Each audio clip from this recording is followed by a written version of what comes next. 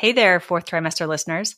Our program today is proudly sponsored by Family Album, your secure haven for sharing baby photos and videos. Head over to the App Store today, search Family Album, one word, download the app, and start creating a legacy of love, one photo at a time.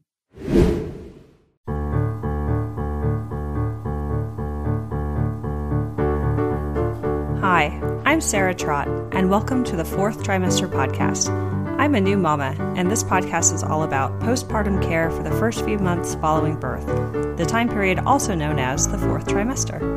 My postpartum doula, Esther Gallagher, is my co-host.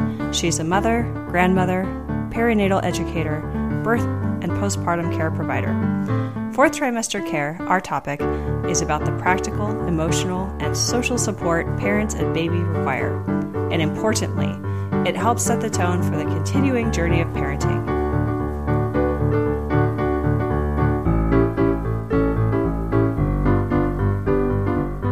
Hi, everyone. Welcome back to the Fourth Trimester Podcast. I'm Sarah Trott, and I'm joined today with special guest Brianna Battles. And today's episode is all about exercise during pregnancy and just after pregnancy in the postpartum period. Before we dive in, I wanted to thank our Patreon sponsors and encourage anyone who's interested in sponsoring the show to go to our Patreon page. And there's a link to that on our website, which is fourthtrimesterpodcast.com. And that is also where you can sign up for our newsletter should you be interested in hearing more from us. So please do sign up. So Brianna is a strength and conditioning coach, and she has a practice out of Thousand Oaks. She's been doing it for quite a while. She specializes in women's health and fitness, and in particular, pre- and postnatal athleticism. And she's also the very busy mommy of a 3-year-old boy. So there's a lot of experience that she has, and she brings to the table with these conversations. And I should also say, in addition to having her master's degree in coaching and athletic administration and her bachelor's in kinesiology. And if you'd like to hear more about her background and her practice and everything she does, her website is everyday-battles.com. And it's very easy to Google and find her as well, because her last name is Battles. Yeah. Just wonderful. So welcome, Brianna. Thank you so much for being on our program today. Thank you. Thank you for having me. I'd love to hear a little bit about how you got into doing what you're doing today.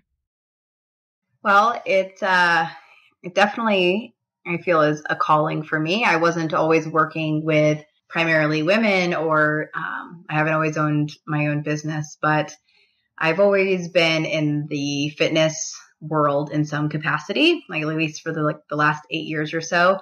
But what I guess encouraged me, and when I felt called to start my own business, was after the birth of my son, about almost 3.5 years ago, because I had a really rough delivery and a really hard recovery. Fourth trimester was pretty hard for me. And I realized that there's not a lot of information out there for women, at least in America, on how to heal and how to exercise and move postpartum. We're just kind of told you're cleared and, you can go back and resume activity, but that's just not good enough information. So it was through my own self-advocacy and research that I realized that I had a pretty severe case of diastasis recti, which I know we'll touch on a bit later. And just through a lot of trials and tribulations, I ended up getting connected with the right people in order to help heal that dysfunction. And I realized that if I felt this lost and confused and overwhelmed with the information that exists on the internet, social media, doctors all saying different things, a lot of women were confused, and moms matter, their health matters, their, physical, mental, emotional, all of that is so connected. And it really has never felt like there's a lot of people advocating for this particular population. It seems like moms get forgotten about a lot. So I just felt really called to take what I could, my background in education and, exercise science and in coaching, and start my own business where I could work with women through these chapters and help them recover postpartum to make a return to the fitness that they enjoy. And like with my high level athletes, like get them back to competition. And then for my like lifestyle fitness moms, just get them moving and functioning as a form of self-care. So I have a pretty wide scope with the women that I work with, but it keeps me on my toes, and I really love it because postpartum doesn't discriminate. Pregnancy is temporary and postpartum is forever. And so the more information we can have about our bodies and health during these chapters, the better. I absolutely agree. I find it fascinating that you yourself felt confused about the right way to care for yourself, given this is your area of expertise. Right. So the funny thing is, like women's health is not taught in undergraduate school for me anyway. And in kinesiology exercise science, there's no emphasis in women's health. And nor is there like any program. So even physical therapists have to get trained, have to have a specialty in this to know. So there's just really not a whole lot of information out there. And it did take a lot of my own like forced continuing education to get better answers, because I just assumed I was healthy, I was fit, I was in shape. I felt really confident in my movement patterns and knowledge surrounding my body. But pregnancy poses different demands, and postpartum poses even greater demands. So we cannot just quote, like, trust our bodies. That's just not good enough information. That is a very small piece of what it means to take care of our body and recover and actually be fit, and not just during pregnancy, but, for the remainder of our life. That's a priority. And what was your pregnancy and postpartum experience like in general, but also in relation to exercise and how you stayed fit and stayed healthy? Right. Well, during my pregnancy, I felt like really confident and really fit. I was set on having a natural childbirth, and I felt just like really strongly about that. I don't want to say that I thought my body was invincible, but I just felt a lot of confidence in, like, I was made to do this, and I can keep doing what I've always done because I've been doing this for, years. And so it was, now I can look back and say that I was confident to a fault, because you cannot, like, pregnancy just, it requires different demands, and our fitness during that chapter requires us to adapt a little bit, adapt our training a little bit more. And it goes so far beyond just, basic exercise modifications. It's everything, because our physical structure changes so much. And nobody talked to me about diastasis recti or pelvic floor dysfunction as being potential implications of how we train during pregnancy, how we train in our early postpartum chapter. All I had really seen was like the benefits of exercise during pregnancy, and listen to your body and, just keep moving. But there was no strategy to training. It was just really generic messaging. So it was kind of, left to my own devices, which again, even with all the education in the world, it just didn't matter, because it wasn't good enough for treating the big picture. Mm-hmm. So my early postpartum chapter was really difficult. I ended up with an emergency C-section, and it was really traumatizing. Again, I really was set on having a natural childbirth. So I had these high expectations, and of myself, of my body, of how things would be. And, that it didn't happen. And that was really hard for me to recover from in a lot of ways. And I feel like that was sort of what started this snowball effect of just feeling like I was drowning for a long time. Like, I was really low, really anxious, really, like, I just wanted to feel normal again. I wanted to feel normal in my body. I wanted to feel like I didn't lose my whole life and my identity. And acclimating to having a baby, and a baby that cried all the time, was like, it was so, like, really hard on me. And I feel like I just had a really rough time coming into motherhood for a variety of reasons. Like, problems breastfeeding, but I was really hell-bent on pursuing that because I felt like that was the only thing in my control still was trying to breastfeed. So that fourth trimester was brutal. And then the pressure to work in the fitness industry and, quote, get my body back. And like that messaging is so destructive for women. And so I steer clear of talking about that with any of my clients. It's not about getting your body back. It's about getting your function back and healing well and learning to be a mom first, because the gym and fitness will always be there. And we can do a lot more damage in that desperation to lose weight and force our body to change faster than we do if we just have a slower and more peaceful approach to it. So what was your workout regimen like before you were pregnant? I mean, I understand this is your career, so right. It's probably not like, it might not be the example that everyone should hold themselves to or feel bad right. for not doing that. But like, what was your like typical regimen like before you were pregnant? And then what was it like during your pregnancy? Well, it's pretty much been the same, or was the same. So I was training like maybe 5 to 6 days a week or so. Like lifting weights, kind of CrossFit sort of vibe, I suppose, mixed with powerlifting. And then during pregnancy, I kept pretty much training the same way with some basic modifications, but I was still, lifting heavy. I ran until I was like 7 months pregnant. I just like very general strength and conditioning. And then I was cleared at 8 weeks postpartum, and I wasn't really able to do anything during that time. Like the first 8 weeks were just, again, really, really hard. And, my doctor was like, well, everything looks good. Your scar's healing well and whatever. And I was just sort of left to kind of troubleshoot what my fitness routine would be like. And I started slow, but again, there was no strategy in place as far as my alignment, my breathing, how to progress, how to progress my programming. And so I just I did try to start slow, and then I just did what I thought I should be able to do. But I didn't do it in a way that was helping a diastasis heal.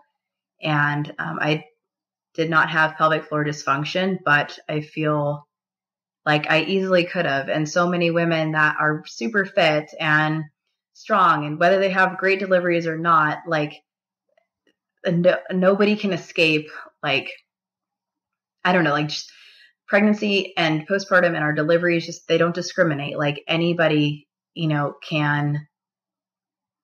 is impacted by birth. So there's just no getting around that. And how we train can either help with healing or preventing, or it can hinder that and contribute. Yeah, and contribute is what I'm hearing loud and clear. Looking back, would you have worked out as intensely as you did during your pregnancy had you known what you know now?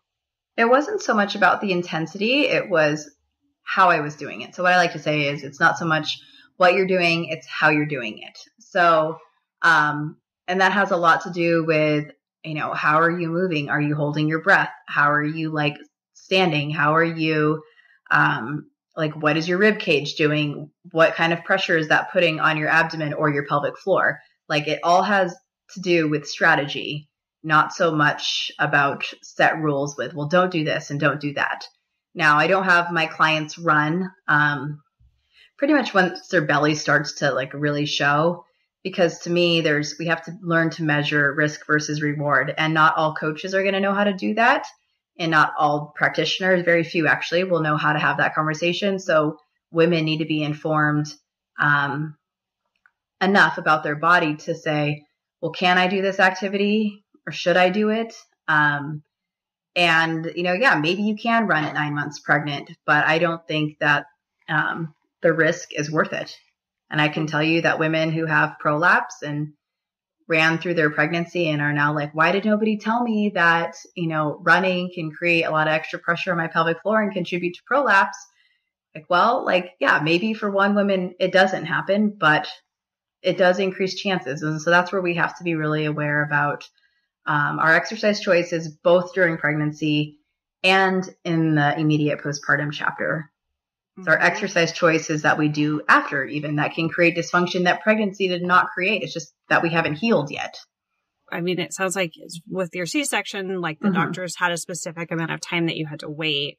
C-section or not, what are some general guidelines around the amount of time you think is worth considering? Right. So I guess that's it depends sort of question. Because every woman's going to be different, and like, there's no rush to start exercising. And I see like such a huge spectrum. There's women that are like 3 days postpartum, they're like, I want to start doing something. And I'm like, girl, like, slow down and sleep and like acclimate to this new chapter. But then there's people that are just, they are so tired. They are, in a hard transition, and like training isn't their top priority, and that's okay too. So I say, if you feel good and you want to move, that like walking and getting in touch, like doing your breathing and, just really paying attention to your alignment, because in those first few months postpartum, all you're doing is sitting and holding a baby. And then some women go back to work, and more than likely they're going to be sitting even more on their pelvic floor. Excuse me. So, like, we just have to pay attention to the little things early on postpartum, and then introduce exercise as we feel ready, emotionally and for the right reasons, I guess. So, yeah, that guideline is so different. For surgery, they said 8 weeks, but I have my C-section moms like start their breathing and just trying to connect their core and pelvic floor early on. And same with like a vaginal delivery. Like, there's things we can do prior to being, quote, cleared. But is that intense exercise? No. And would I ever recommend intense exercise right after being cleared? No. A lot of the conversations we have in this podcast are focused around care during the postpartum period. So the specific handful of months right after birth. And it's about allowing the person who's just given birth, allowing her to relax and recover. And that could mean, having other people help with taking care of their house and their other children and their other responsibilities, and really focusing on that healing aspect. And so often, like, the topic of exercise doesn't really enter into the picture a whole lot, but right there, other than like the intense pressure, I think, that women feel, which you've touched on, like, let's talk more about that. Like, where does this pressure come from? Like, why do women feel this intense pressure to just exercise and bounce back? Right. Well, because that's what we're told, and that's what we see is like, so-and-so 3 months after having a baby. It's unfortunately just our culture and these expectations that we're told, like, oh, you were so fit, you'll bounce right back, or you're so whatever, you'll bounce right back. And so we have this preconceived notion that, we grow a baby and that weight should just kind of disappear. And, it typically doesn't. Even for the most fit person, it's a process. And in regard to that, slow is fast postpartum. So yeah, slow is fast when it comes to postpartum fitness. Like, slower you take it, the faster you'll recover, because there won't be that desperation factor, and we're giving our body adequate time to heal, just like naturally first, hormonally, kind of get reset, adjust to breastfeeding if that's what the mother is choosing to do or is able to do. And then, oh my gosh, like sleeping, like, it has such a huge impact on our body and our healing and our mental health. So those have to be the priority, as obviously you talk about in 4th trimester. But a lot of women I work with, they will take the 4th trimester and also try to exercise their belly off, and they'll try to just get out on a run or start doing sit-ups. And those are two things that are really, pretty detrimental to our body during that chapter. I just want to repeat something you said, because it sounds like if we're able to give ourselves permission to rest and recover and take it slowly and enjoy that early period of recovery, in terms of sleeping and taking care of our bodies, then recovery actually is faster in the long run. Right. Wow. Because a lot of women get injured like early on or create dysfunction early on because they haven't healed and because they're trying to just resume life as normal. And like life isn't normal after you just have a baby. Like, hello, I don't care if it's your first baby or your sixth baby. Like transition is transition and it takes a toll on our physical body and our mind. And, we kind of just have to honor that. And if you feel inclined to move, and like for me, movement is my self-care. It is good for my mental health. So, if my time comes again to go through the fourth trimester, getting out and doing gentle movement initially, just some walking and not feel like, oh my gosh, I have to get back to the gym. That allows our body to heal. And the more we're able to just give ourselves that grace, the faster we will recover. That whole first year, it's so far beyond the fourth trimester. It's really like that first year postpartum that it changes our world, and we have to really prioritize what matters. So much of what you're saying sounds relevant for both our physical selves and our emotional selves and our emotional well-being. So for example, on our last episode, I was speaking with Marissa Belger, who wrote The First 40 Days, and she was talking a lot about relationships. And she made the point that there's no going back. There's only through. And it's a new thing. There's no, after you have the baby, you just go back to something else. Like that just doesn't exist. And it sounds like the same pitfalls in terms of thinking that can happen with thinking about the body. Right. We just kind of have to own where we are at and know that it's kind of a temporary phase and get the support that we need and give ourselves that grace to just heal and get connected and advocate for ourselves. Like if you need something doesn't feel right, like I have so many clients that are like, well, I know I didn't feel totally normal down there at my 6-week appointment, but my doctor just told me that it's normal and that I'm cleared anyway. And that woman ended up having a pretty severe prolapse. And I'm like, okay, if something does not feel right in your vagina, you need to advocate for yourself because that is a big deal. Mm-hmm. And we just have, women's health is just totally really just kind of ignored. It's get the baby, it's, support the woman through the pregnancy, get the baby out. And after that, you're kind of left to your own devices to figure out how to be a mom and figure out what's normal for your body and what's not. And most of the time women have no clue what's normal for their body and what's not.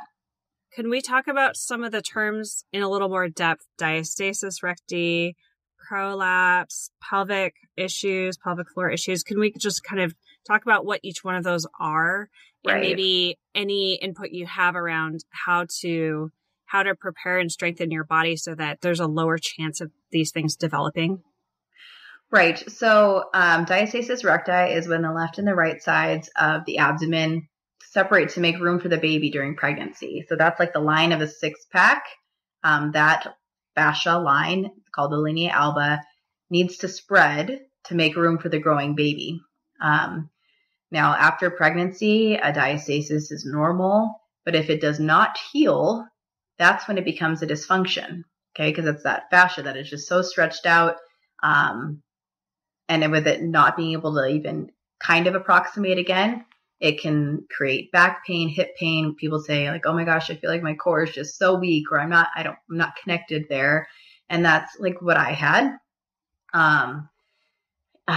Pelvic floor dysfunction is incontinence, and that's leaking when you sneeze or run or jump. And moms always laugh and they say, oh my gosh, I just peed a little, and they think it's pretty normal, and it's common, but it is not normal, and that is a sign of pelvic floor dysfunction.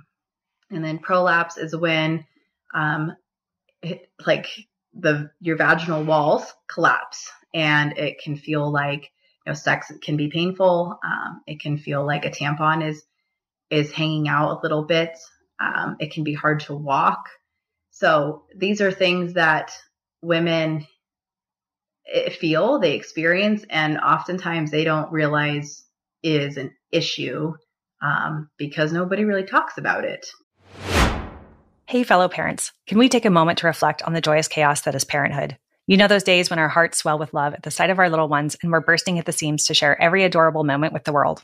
But let's be real. Some things are better kept in the family, and your loved ones who matter the most aren't always close by, and they might not be that tech-savvy either. So how can you easily share your baby's beautiful growth with loved ones while keeping your precious memories secure? I remember the frustration of trying to use some of the big tech photo solutions, only to find they fell short of what I needed. That's when I stumbled upon something truly remarkable, the Family Album app. The Family Album app was created to give parents a secure and easy way to share photos and videos with loved ones. It's an orderly and totally secure haven for your family's personal memories. I love that there's no third-party ads, no unwanted eyes, unlimited storage, and that it's totally free. So to all the parents who are out there still trying to use other messaging apps for your kids' photos, it's time to level up your family photo game with a free photo sharing app. Head over to the App Store today, search Family Album, one word, download the app, and start creating a legacy of love one photo at a time. So, and pelvic floor physical therapy in the United States just isn't super common. Like, I mean, it exists, definitely, but a lot of people do not know that it exists. So, I try to, make sure that people know that that is a service that's available. And then there are people like me who try to bridge the gap between physical therapy and fitness and, supporting women so that they do know kind of what's up with their body and what to do about it. So, so what do you do about it? Is that kind of like the next question? Yeah, absolutely. Like, there are probably a lot of listeners who are thinking about becoming pregnant for the first time, or who are pregnant, or who just had a baby. What can we share with them to help, like, either prevent the chances of these things from happening, or just address, like, how to gently address each one from a physical and exercise standpoint? Right. Well, a lot of it, again, it's not so much about what you do as it is how you're doing it, but our alignment really matters. And that's, obviously you guys can't see me right now, but, how we're standing during the day. A lot of moms, even before pregnancy, but pregnancy really brings this out, and postpartum, it definitely does, stand with like their butt totally tucked under their body, which brings the trajectory of their stomach up. And so that makes it really hard for the diaphragm to work with the pelvic floor. That also puts a lot more pressure on the linea alba. That's that line of the six pack. And so how we hold our body, how our pressure is distributed in our core and in our pelvic floor through our lifestyle habits really matters.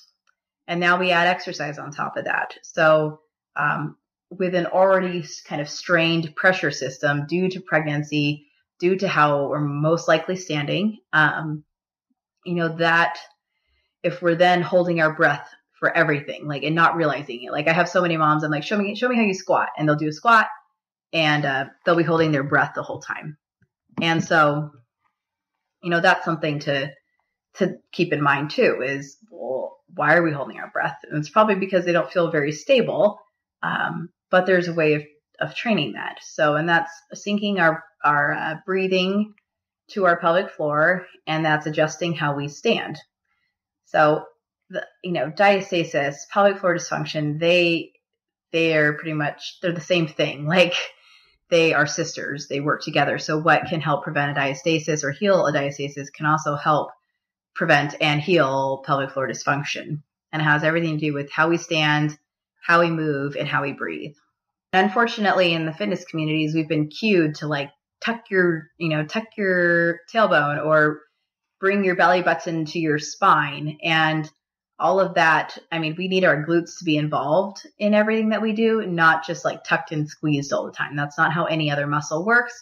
That's not how our pelvic floor works either. And so, the glutes and the pelvic floor are like BFFs. So we have to have strong glutes during pregnancy, strong glutes postpartum, and be aware of how we're breathing and how we're standing when we're not at the gym, when we're not trying to start exercising. It's how you're holding your baby at 2:00 in the morning, because it's not just 2:00 in the morning. It's all day, every day, if you're baby wearing, if you're holding that baby, you have that baby on your shoulder, your butt is tucked under, and you're just like, your rib cage is really thrusted up. Like, just think of like the mom stance, right? Like, or if you look at a pregnant woman and she's waddling, like, what does the front of her look like? Her belly's really rung up. Her butt is pretty flat looking.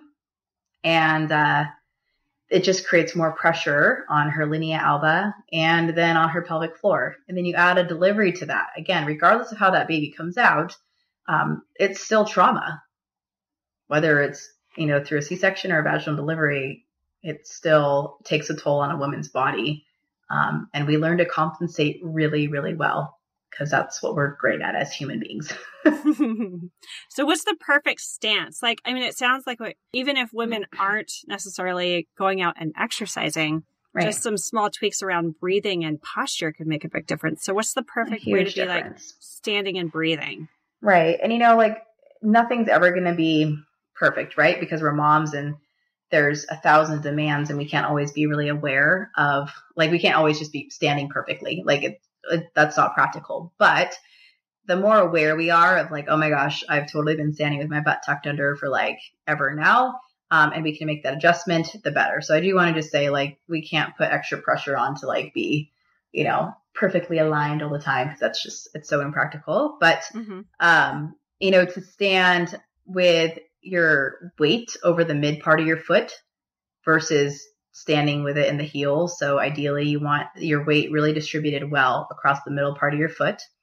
And then you want to have your ribs over your hips. So a lot of times our ribs are really thrusted up, and this will still allow you to stand up straight. A lot of times people will hunch their shoulders to accomplish this, but we need to learn how to separate our shoulders from our rib cage. So standing with your ribs over your hips and just kind of like leaning forward slightly to untuck your butt, like literally an inch or so. And sometimes women will feel like, oh my gosh, I'm like leaning so far forward, or I feel like I'm going to fall forward. But really, like, they're standing up straight now. They were just leaning back a ton before. So our body kind of has to adapt to like a new homeostasis. Mm-hmm. Yeah. And the temptation to lean back is what? Because we're trying to balance this heavy belly. Right. The heavy belly, and then holding a baby, breastfeeding, bottle feeding, like everything in our life is forward, and we need to be strong posterior. Mm-hmm. Get our glutes involved. When they're totally tucked under, they're not involved. When you're able to like distribute your weight, change the trajectory of your belly, whether you're pregnant or not. This is like a universal like conversation, truly.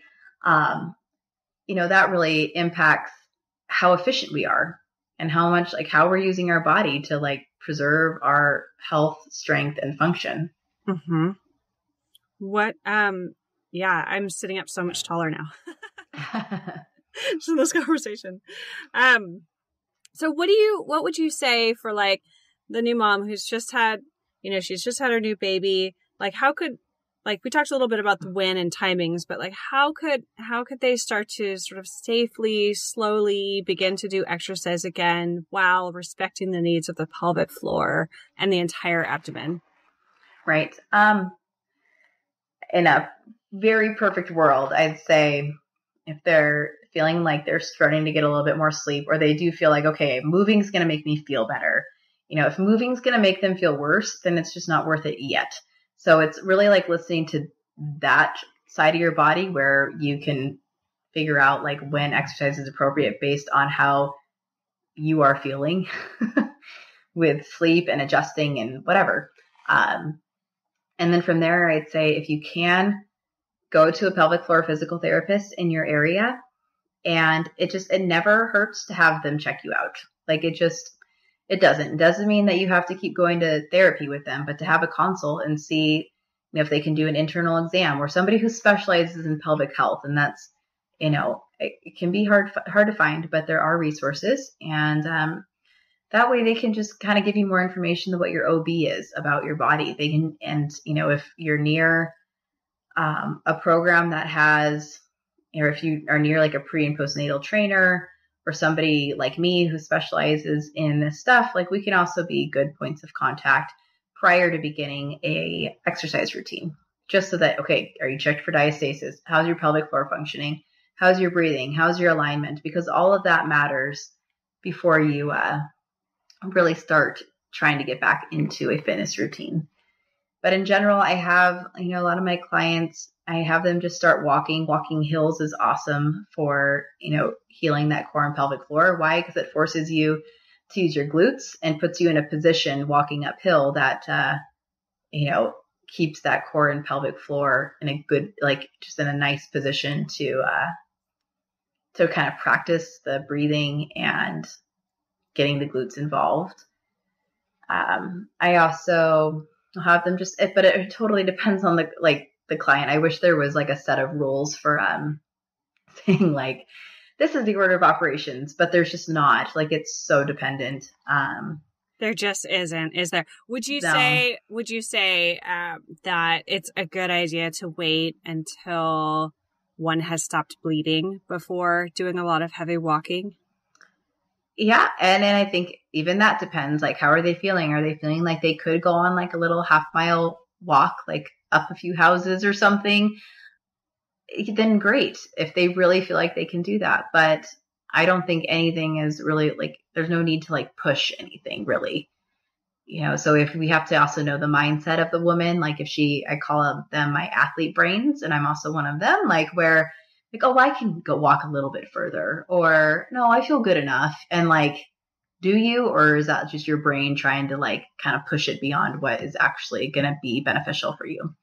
So it's really taking a hard look at yourself, your habits, your mindset, and being able to make really quality decisions for your long-term fitness during this kind of vulnerable chapter of your life. Mm-hmm.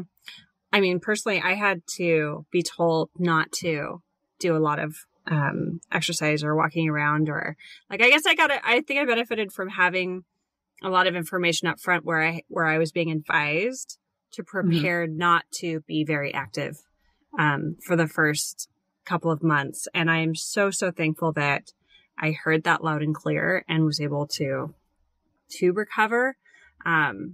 Because I can't imagine, on top of everything my body was going through with recovering from delivering a baby, to then have some kind of complication thrown on top that I'd caused myself. Right. And it's hard. A lot of women live with some serious guilt, and it does contribute to postpartum depression when you have a dysfunction, and when you start beating yourself up going, why did that happen? Or what did I do during pregnancy? And sometimes we do cause it, but sometimes it's just, unfortunately, comes with the territory. And, that's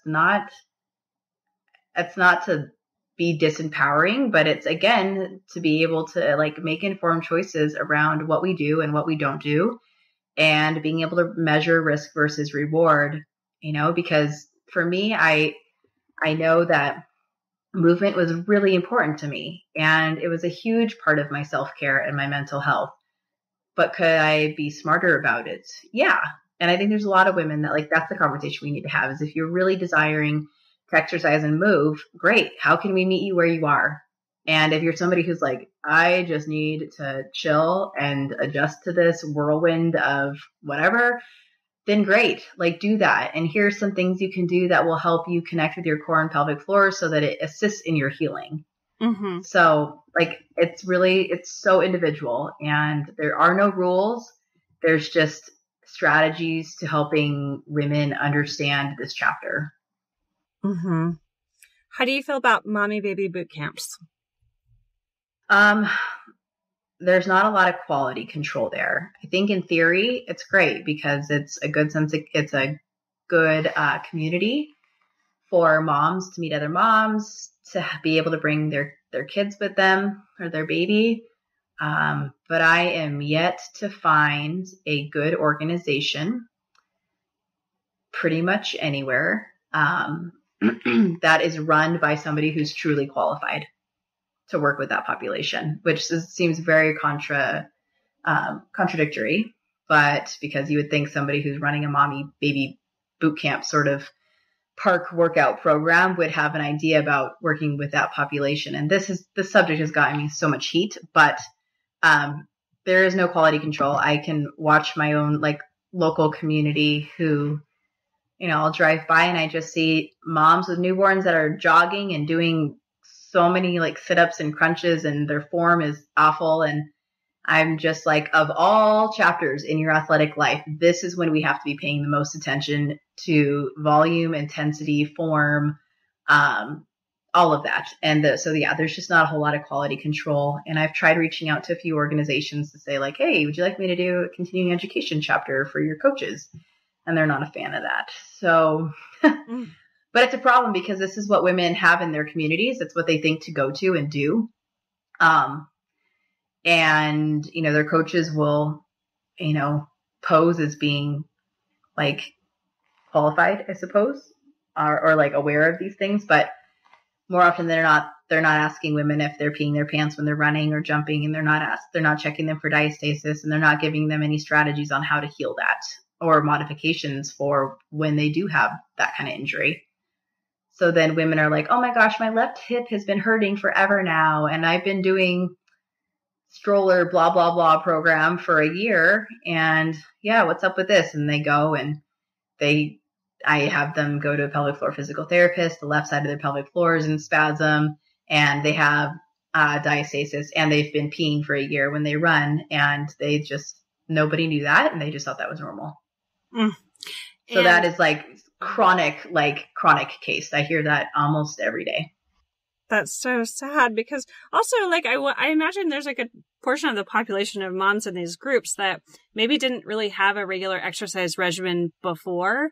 And This exercise thing is just all about the ideas that they might have about like, oh, I need to bounce back. I need to exercise. So now's the time to do it. Right. And it's the most tender, vulnerable time for the body. It's like exactly. almost the worst time. It is. And these programs capitalize on that exact desperation. We have 21-day fixes. We have body back programs. We have, the wrap companies that like all of these predatory marketing that go after new moms that want to get their body back. And they prey on that vulnerability with non-evidence-based, harmful practices. And nothing pisses me off more, to be completely honest, than seeing that kind of spam and how many women fall for the quick fixes and for coaches and trainers and exercise programs that just are not helping them. If anything, they're kind of hurting them. And even if it's not immediate, like what's going to be sustainable? Like that's the conversation we need to have about postpartum fitness, is what is truly sustainable in a way that you can keep showing up for, something you enjoy and something that's going to keep you injury free and healthy. But people don't care about that until they have to care about that. They care about fitting into their jeans again. And so that's the mindset shift that I'm really trying to, advocate. But it's hard when you can't, like, we're just surrounded by fitness and, honestly, like the female culture of wanting to look good and have that perception that like our life is put together and perfect. And it's not like for anybody. Oh my gosh, everybody's a hot mess. Like, hello. So yeah, it's hard, but, slowly I do see like the message catching on, and, in my community, I do try to really be a voice of reason. And there are other coaches and women doing what I do, across the world. And I know them, like I am connected with them. So, I can refer to the good ones for sure. But, unfortunately, we're still pretty inundated with people that are either 30 years behind in research or don't have any business coaching, pregnant and postpartum women. I just wish we could go and replace all of that messaging with a completely different script, that our bodies performed miracles, that they need to be loved and adored and honored, and change is okay and change is expected. And it's an honor that change is healthy, and that's okay. Right. Change is good. And like, you know what? Like when people talk about getting their body back, like our bodies are supposed to change, and there is no avoiding that. We get older every single day. And isn't that a blessing? Like we are supposed to go through like a metamorphosis. That's just how we're designed. And like pregnancy is just one of those examples, and recovering is just another example. And like falling into a new body and lifestyle and habits, like all of that, it's just this continual process, because what life is like as a 30-year-old is probably not what life is going to be like as a 40-year-old. And we have this opportunity to keep changing, and it doesn't have to be bad. Like transitions are good. Mm-hmm. They can be good. It's just how we approach that. Mm-hmm. Absolutely. What final thoughts do you have for our listeners today? Just be your own advocate. Like, so much of what I had to go through was because I never stopped trying to heal, like to truly like take care of myself and get answers, even in the face of being told 1,000 different things. There's always hope, and there are people out there that want to help you, that have the right tools to help you. But it's being aware, it's being your own advocate during pregnancy, and especially after, because both chapters are really vulnerable, and, give yourself that grace to, feel confident in your body and what it can do, but that can sometimes take time, and that's okay. That fitness, like the gym, it will always be there. The gym is not going anywhere, but the chapter of life that you're in, with pregnancy and that early postpartum is just, it's so fragile and short, even though it can feel like forever. I totally get that. It's just the gym will always be there, and it can wait. And there are smart ways to go about it that will allow you to have self-care and allow you to have strength and function and health that you want. Thank you so much, Brianna. We've learned so much from you today. Oh, thanks for having me. Absolutely. And thank you to our patrons who are sponsoring our program. If you'd like to sponsor the Fourth Trimester podcast, you can go to patreon.com and you can sign up for our newsletter at Fourth Trimester Podcast. Please do remember to share this podcast with any new or expecting parents in your life. And we'll see you next time. Thank you. You can subscribe to this podcast in order to hear more from us. Thank you for listening, everyone, and I hope you'll join us next time on the Fourth Trimester. The theme music on this podcast was created by Sean Trott. Hear more at soundcloud.com/Sean Trott. Special thanks to my true loves, my husband Ben, daughter Penelope, and baby girl Evelyn. Don't forget to share the Fourth Trimester podcast with any new and expecting parents. I'm Sarah Trott. Goodbye for now. Hello again, bicycle man. I know you're doing all that you can. I wrote the song, simple and true. I wrote the song, I'll sing a song for you.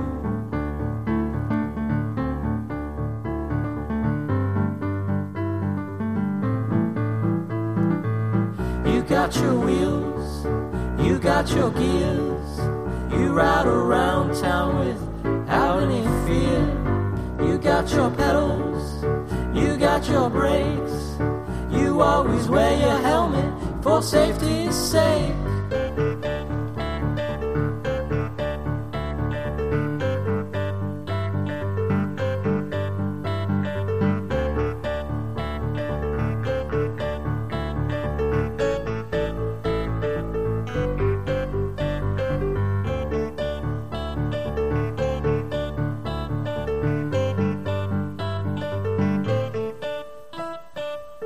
Hello again, bicycle man. I know you're doing all that you can. I wrote the song, simple and true. I wrote the song, I sing a song for you.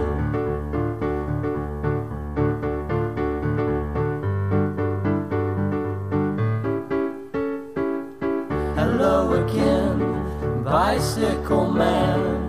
I know you're doing the best that you can. I wrote the song, simple and true. I wrote the song, I sing a song for you.